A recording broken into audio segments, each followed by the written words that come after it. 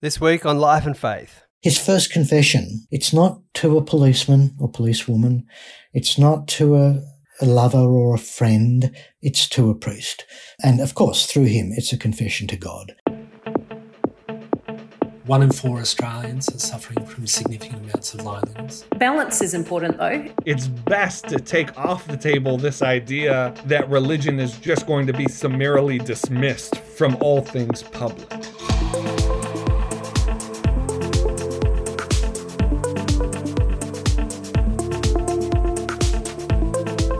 This is Life and Faith from CPX. I'm Simon Smart. Today, a tale of youth gone wrong, a religious cult, terrorism, murder, conspiracy, politics, intrigue, the search for forgiveness, and something we love at CPX, some redemption. Now, after the Abdullah's extraordinary story of forgiveness a few weeks back, you should check that episode out if you missed it. Today, the search for forgiveness through confession and repentance. And in Sydney, police maintained their tight security net around the Hilton Hotel, the scene of the bombing atrocity, even though all 12 heads of state were safely in Bowral. Meanwhile, 2 of the victims of the bombing are still in the intensive care ward at Sydney Hospital. At 12:40am on February 13, 1978, a bomb exploded at the front of the Hilton Hotel in Sydney. The bomb had been planted in a garbage bin, and as a truck attempted to empty the bin, it exploded, killing 2 garbage collectors and a police officer guarding the entrance to the hotel lounge. 11 others were injured, some very seriously. At the time, the Hilton was hosting the Commonwealth heads of government, including the Indian Prime Minister Morarji Desai, and he was the target. Now, some background here. In July 1971, the founder of something called the Ananda Marga sect, which was an offshoot of Hinduism, Prabhat Ranjan Sarkar, was arrested in India for the murder of 6 ex-Margis who'd left the group. By the 1970s, there were offshoots of Ananda Marga around the world. They'd set up schools and charities and yoga centres. Sarkar's arrest sparked violence by supporters who thought that he'd been framed. Now, the Ananda Marga sect had gained a foothold in Australia, and some young people, often emerging from the fading hippie and anti-Vietnam War movement, were finding a spiritual home in mystical religion. One of those young people was Evan Pederick, originally from suburban Perth, the son of a Methodist minister, but by 1978 a devoted member of the Ananda Marga sect. 10 years after the bombing, he turned up to a Brisbane Police station to confess to the bombing, and he spent nearly 10 years in jail for the crime. But even today, some people don't believe he was the bomber. Conspiracy theories abound, including the idea that ASIO planted the bomb to get more funding and commitment from the government to the anti-terrorism cause. There were trials, appeals, retrials, claims of false convictions, and the extraordinary situation of Pederick having to try to prove his guilt. Years after his release, Pederick became an Anglican priest. And the story is even more incredible than all that. And to help us untangle this today, we have Imre Salazinski. He is the author of The Hilton Bombing, Evan Pederick and the Ananda Marga. Imre has been a journalist and a writer. He's worked in politics, and he was the editor of the Oxford Book of Australian Essays. Now, this story, it's an extraordinary story. It's a sad one too, isn't it? What made it so compelling for you to the point that you wanted to write about it? Well, you're right. It is extraordinary. And I guess the sadness of it is something that has struck me more and more over time. I was driven to write it because the bombing of the Hilton Hotel in Sydney occurred while I was a cadet at the age in Melbourne, and I had a very tiny part, as I relate in the book, in the coverage by the newspaper of the bombing. I spent a fair deal of the next 10 years overseas, but when I came back to Australia, the bombing seemed to be just coming back into my life every time in a new version. In the late 80s, finally, we had arrests after 10 years of the alleged bombers. And then we had long trials, and then we had conspiracy theories. And I felt over time that this was just a glaring and distressing open wound in the history of Australia in the late 70s. And when I finally got the chance to meet Evan Pederick, the man who 10 years after the bombing did confess to it, was arrested for it, was convicted of it and jailed for it, I saw that the best way I could tell the story of the Hilton bombing and, as it were, reorder all of that was as a biography of this man that would tell the story of how he grew up, how he went so wrong as a result of being sucked into the jaws of a then violent religious cult, and then set about trying to make good the terrible thing he'd done and to rehabilitate himself and to provide such reparation as he could to the victims of this horrific crime. Now, for people who don't know, it's an extraordinary thing, but Hilton Hotel in the centre of Sydney, bomb goes off. What on earth was that about? What happened? Just in quick summary. Damage, casualties. Okay, there was a bomb that went off outside the Hilton Hotel in Sydney when a public garbage can was emptied by the Garbos just before 1 a.m. on Monday, the 13th of February 1978. In the hotel at the time were a dozen visiting dignitaries from the Asia-Pacific region for a Commonwealth Heads of Government regional meeting. Prime Minister Malcolm Fraser, as well as other Australian dignitaries, were also staying in the hotel. The bomb, as I say, exploded when the garbage can was thrown into the back of the garbage truck. It blew two Garbos, Ala Carter and Bill Favell, who were standing at the back of the truck at the time. It blew them to pieces. It also mortally injured a young policeman who was guarding the hotel on its front steps, called Paul Burmistrew. He sustained a terrific head injury, which killed him 9 days later. It caused about another 9 or 10 injuries, some of them serious. Caused extensive damage up and down George Street in Sydney, where the Hilton was and still is, though the building has been since rebuilt. And for 10 years, there was absolutely zero certainty about what had caused this atrocity.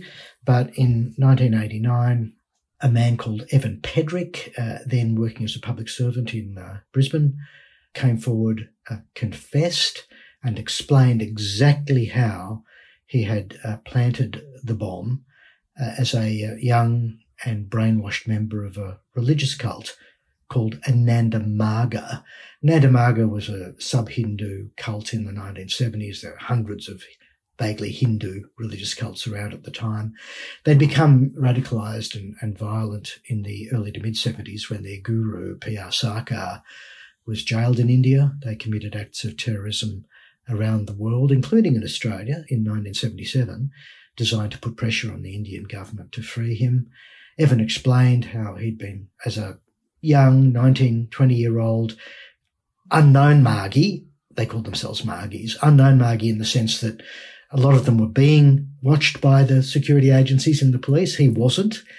He told how, as a result of that, he was the member of the cult recruited to undertake the bombing. He, by that time, was a completely brainwashed initiate. His entire world, his entire universe, his entire perspective was Ananda Marga. He believed that the guru was going to take over the world soon, completely remake the world, and he and his fellow Margis would be at the peak of a new world order. He explained all this. He explained how the bomb was provided to him. He explained how he placed it in the garbage can outside the Hilton, and he explained how he attempted to detonate it the day before, on the late afternoon of Sunday the 12th of February, when he thought he saw the Indian Prime Minister, Morarji Desai, arriving at the Hilton for the conference that I just mentioned.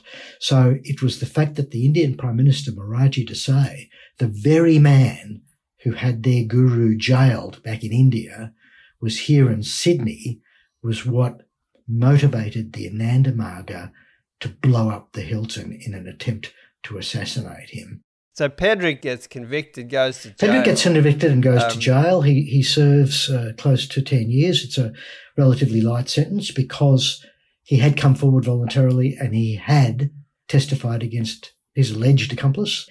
He comes out of jail in the late 90s, returns to Perth, where he grew up as the son of a Methodist church minister, and eventually becomes himself a minister in the Anglican Church, from which he's recently retired. And let's just put it on the record up front, Simon, at no point, either before his initiation into Ananda Marga, nor at any point following his release from jail, has he been anything but a model citizen and community member.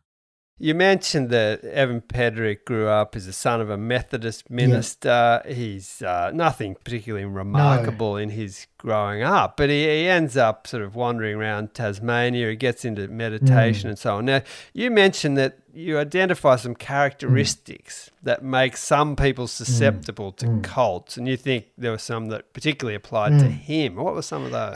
Yeah, you're quite right. So in the early parts of the research for this book, I did a lot of reading about cults, and I did a lot of reading about brainwashing, because the period that's at the heart of the book, the 1970s, was also the great age for cults and for violence associated with some cults. I say some cults because cults aren't inherently violent, but there are clear flags that mark the way they can become so, and we can talk about how Ananda Marga became violent, if you like. So studies of cults and who fell into them, particularly in the 1970s, talk about exactly people like Evan. They tend to be young Western people from relatively prosperous middle-class or lower middle-class backgrounds, often with a family history that was a bit emotionally constrained or not a particularly nourishing emotional atmosphere. They've never really resolved their young adulthood and made a successful separation from their parents. The cult, one of the things the cult offers such a young person is a complete separation and a complete context and structure for a separation from the family of origin that so far has not been able to be successfully transitioned by the young person.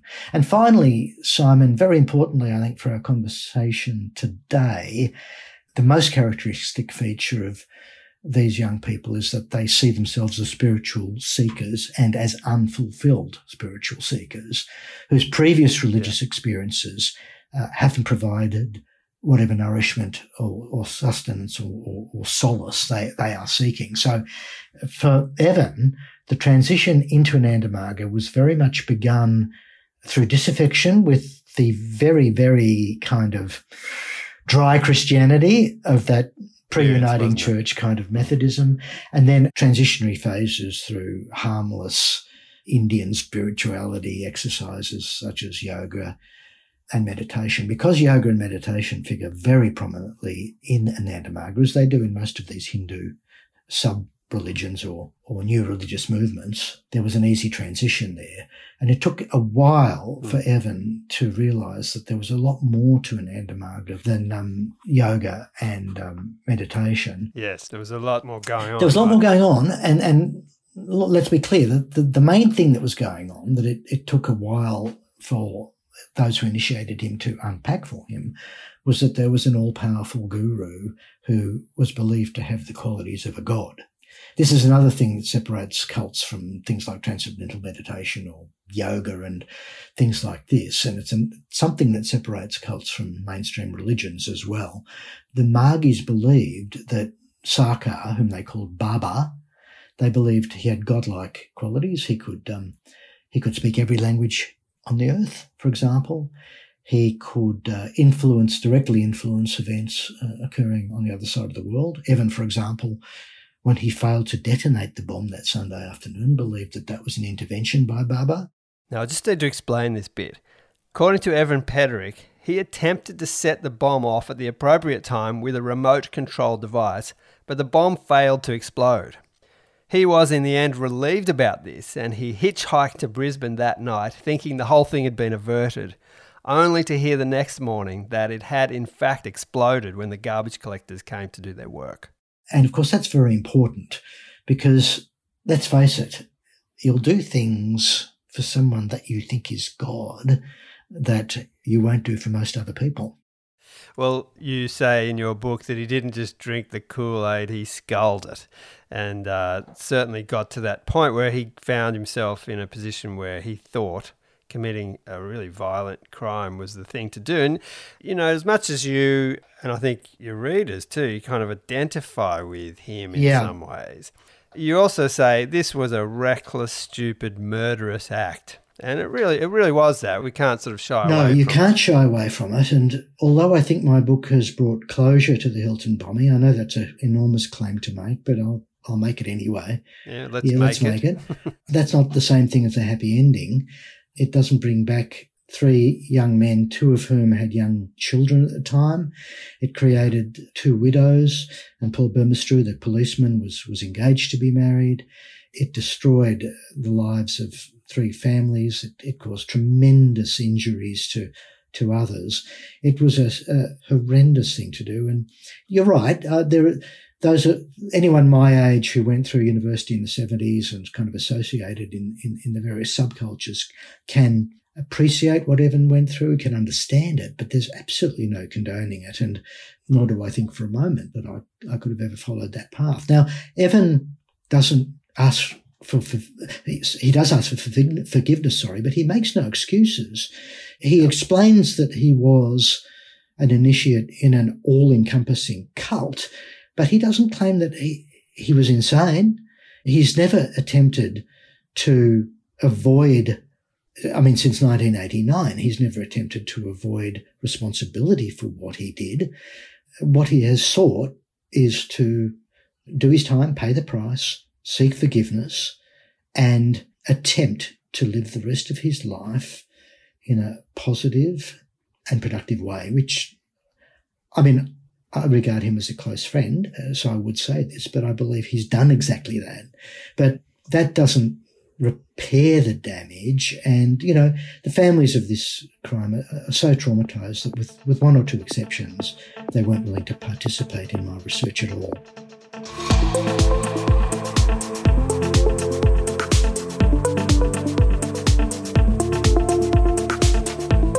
This is Life and Faith, and I'm speaking with Imre Salazinski, the author of The Hilton Bombing, Evan Pederick and the Ananda Marga.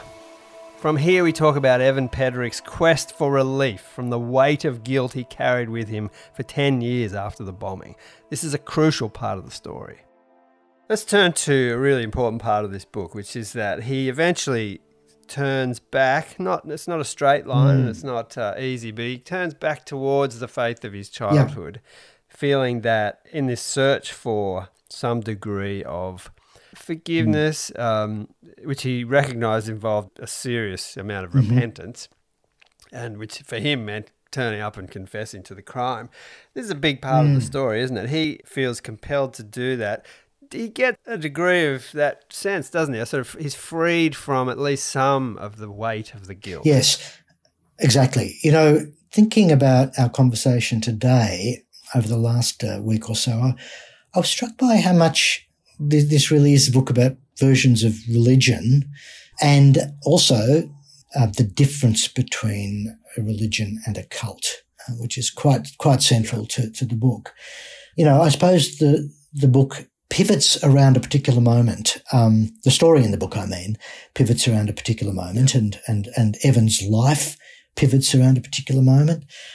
The history of the Hilton bombing and its place in Australian history pivots around this too. And his first confession on that evening in 1989, it's not to a policeman or policewoman.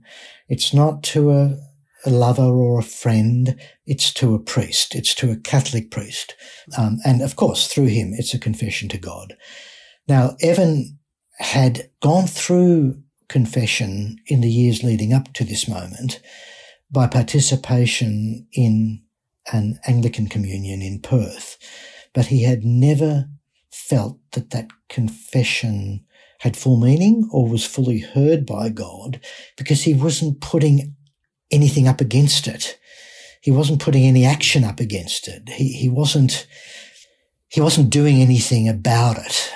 But at the moment that he sat down on that evening in 89 and confessed to God, knowing that the police would be arriving within an hour and he would then confess to them, yes, he says he felt the guilt lift off him almost in a physical way, as though he'd been struck on the back by something. And during his period in jail, he continued to participate in Christianity through Catholicism, interestingly, but principally because that was the main available form of Christian communion while he was in prison.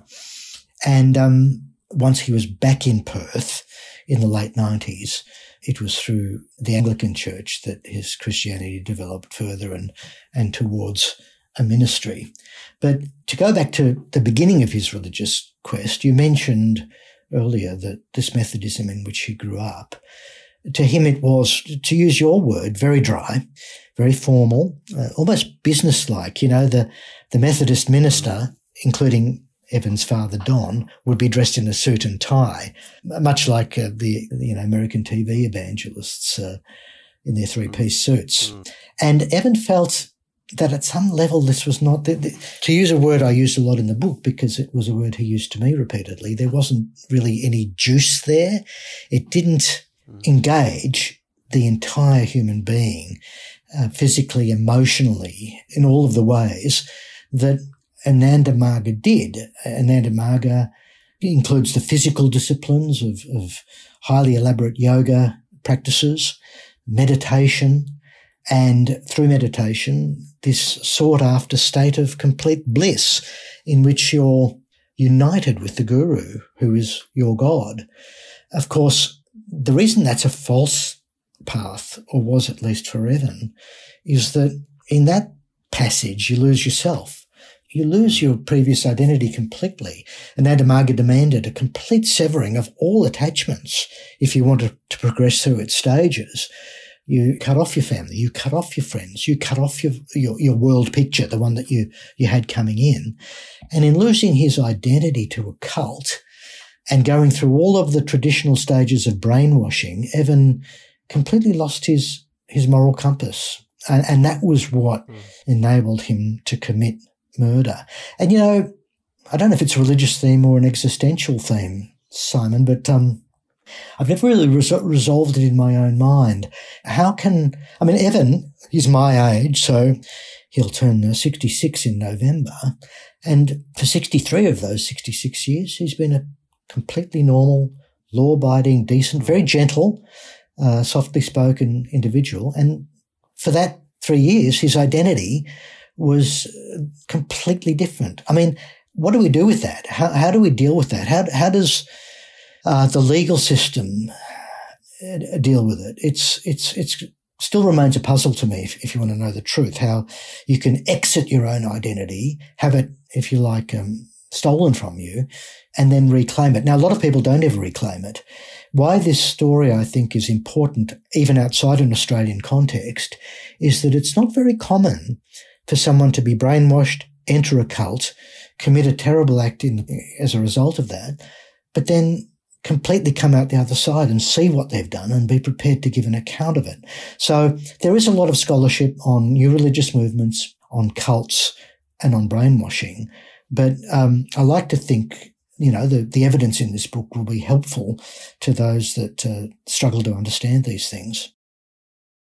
There was something there that you mentioned in your book that I thought was very interesting, and that was, you say that the Christianity that he adopts appears to set no limits to the terrible thing you might do, and then the openness to you being welcomed back into the community, which is a lovely line. And I guess it's a big thing for a congregation to take on someone like Evan as their priest, to having had that experience. It is an enormous thing. And I spoke to Archbishop Carnley, the West Australian retired Archbishop who ordained Evan. And I asked Carnley what that felt like to him. And he said he felt a moment of nervousness when he was required to ask whether there was anybody present who thought they could see a good reason why Evan should not be ordained, but nobody did. There could have been one or two with that. But he said that he told me that what he felt most powerfully at that moment was that he was really living out the words of the Book of Common Prayer, where it talks about God desiring not the death of a sinner, but that he may turn from his wickedness and live. So Carnley, and I think a lot of the other people that were involved in training Evan around the turn of the century really felt that this was a Christian journey not just for him but for them. An extremely vivid example of not excluding the sinner but accepting them if they confess and seek forgiveness. And society, of course, has taken that road with Evan too, but that's very difficult. Not everyone buys the jailbird conversion. What do you make of his? You're right, not everybody buys the jailbird conversion. I make of his that it's, of course, sincere, that he's been prepared in the late 1980s to make a full and detailed confession, first to God and then to society, of what he'd done. And then I think it's important that much later, in the second decade of this century, he was prepared to work with me and lay the whole thing out in the terms that we have. He didn't have to do that, but look, he was prepared to participate with me in a difficult 7-year exercise. That, but more importantly, the work that he has done in his communities, the various communities to which he's ministered in Perth, that to me is not a cliche jailbird conversion. It's actually somebody who has done a terrible thing and then sought to make good as far as possible for it. He described his years in prison as the desert experience, but he thought God was always with him. So that was an interesting perspective.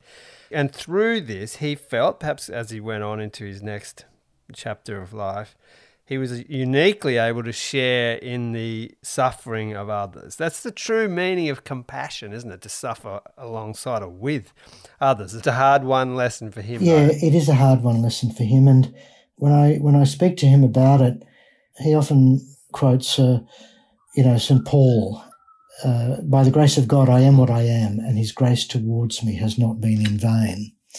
He is aware that his story is a rather graphic example of the Christian story of fall and redemption, but he's also at pains not to emphasise or claim any uniqueness for it. He stresses the way that... No, it's not romanticising it. He's not romanticising it, and he'll point out that in the Christian worldview, we are all continually falling short, falling by the way, whatever. And we all require, if we're Christians, I'm not a Christian, but I'm very familiar with Christianity, as Christians require, forgiveness and redemption. I mean, nor do you have to be a Christian to understand or to associate or identify with that aspect of what it is to be human. Imre writes in his book about being exposed in a very particular way to human evil and malevolence, but also to the classical Christian sense of a descent into darkness, but also emergence into life, nourishment and light. I thought it might be nice to hear a passage from the conclusion to the book. Evan doesn't think about the events of 40 years ago compulsively, but neither does he avoid thinking about them. For 3 of his 63 years, he was an unrecognisable person, and that person did a terrible thing with consequences beyond description. Evan agrees that his life, his desert experience, is an example of the Christian story, but resists any suggestion it is uniquely so. From a Christian perspective, that cycle of fall and renewal happens to each of us, constantly and throughout our lives in matters both profound and trivial. We break ourselves, and when we are finally made whole again, it doesn't mean the brokenness didn't happen. It is always there, like the marks of the nails on the hands and feet of the risen Christ.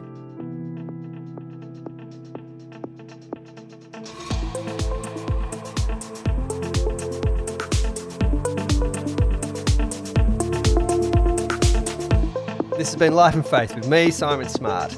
Thanks so much today to Imre Salazinski. His book on this story is The Hilton Bombing, Evan Pederick and the Ananda Marga. It's by Melbourne University Press and it's available now. Next week. It's almost as if it's creating its own little enclave of like, you can work, rest and play here, and this is the type of lifestyle you have to live in order to sustain this life of being in the middle of the city.